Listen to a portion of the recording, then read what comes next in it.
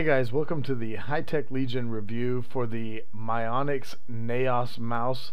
I have both the 7000 and the 8200 here.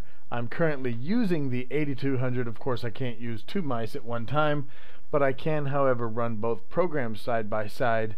And I do that mainly to show you, as I did in the other part of the review, the mouse are physically identical except for their sensors. The shape, the ergonomics, the design, the feel, the aesthetics, everything about them is identical, and you can see that reflected here in the software. The mouse settings, you have all the exact same settings for the exact same buttons. You can see the same 125 Hertz up to 1000 Hertz polling rates. You can see the same options for the same 7 buttons here. And then we're going to skip over sensor and go over to the color settings. And you can see again that is all the same. You have the solid, the blinking, the pulsating, and the breathing LED effects. You can turn on the LED lights, you can turn them off. You can select which sections you want lit up and which ones you don't. And you can of course go through colors. You can do color shift, which literally changes the colors as you press the buttons.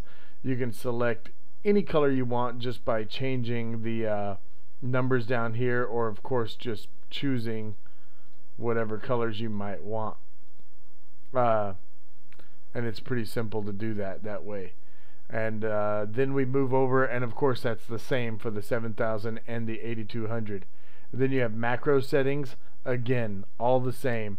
And I've gone through in other reviews macro setup, so I'm just going to do this quickly, and I'm going to do it with the 8200 just to be able to show you guys the actual setup. So quickly we're going to create new macro. You can enter a name,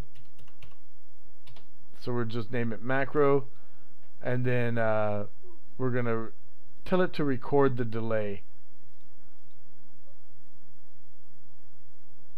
Or hold it. Well, you could do either one, and then you just start record, right? And whatever buttons you press, and that's what it does, and it saves that, and then stop record. So in this case, obviously that's a simple macro. I'm not actually creating anything to use in a game. The point is, you can literally assign for one mouse button, any one of the 7 mouse buttons, you can literally assign just about any combination of keyboard functions for actions or spells or any kind of thing like that that you might use in whatever video game you might be playing. Anything from any of the real-time strategies, any of the role-playing games, any of the MMOs, where you're going to have combinations of movements, combinations of spells, things like that. And that's what it'll do. And then you could go in here even and adjust I forgot how. I just did it a minute ago and now I forgot how. You can adjust the milliseconds here. Alright, insert mouse event, insert delay, that's what it is. You right click it, and then you can even just delete. Let's say, oops, I didn't mean to hit 3 times, so I'm just going to delete one of those, and now you can see I have the 3 in there twice.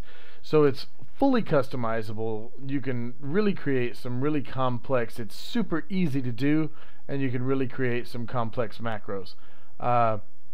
Anyway, so that being said, I'm going to reset all that to default.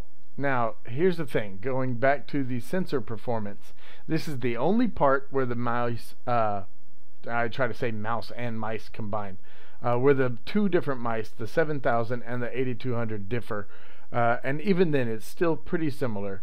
You can see, even though the 7000 looks more busy, I'm pretty sure the 8200 actually has more options. You've got pointer speed, lift distance, you have that for both. You can test and save. And then what I really like is what they call the S.Q.A.T or the S.Q.A.T. It's the Surface Quality Analyzer tool. And you can see what this is. For example, and I'm going to do a review for this soon, the Mionix Propus 380 mousepad. So let's say I hit service and then I just move it around all over the place for a moment. You see it counting down 4, 3, 2, 1, and that's all you have to do, and show result, and it's at 90%. Now compare that really quickly, and this is the objective.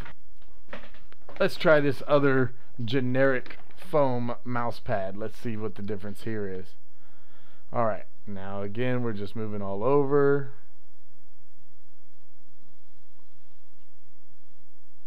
Two seconds, 1 second, and show results down to 40%. Either way though, the point is you can analyze your surface quality and make sure that you're using a good high quality mouse or mouse pad for these mice to make sure that you are getting the full capability of the mouse itself. And then of course you have basics. I have spent way too much time on that. You have basics like the DPI settings. You're going to have multiple different settings. As I showed on the 8200, you've got the 3 LEDs on the side. You have the up and down buttons for the DPI, and you can set those again as high as 8200, as low as 200, and maybe let's say somewhere right in the middle one. 42 it is. So I would hit apply,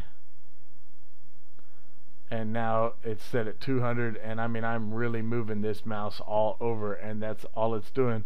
You kick it up and bam, you can see the difference. And then up to 8200. Anyway, I'm overdoing it, over talking it. That is a quick look at the software for the Mionix 7000 Naos and the Naos 8200. Again, good, super high quality mice with some very nice software that comes with it.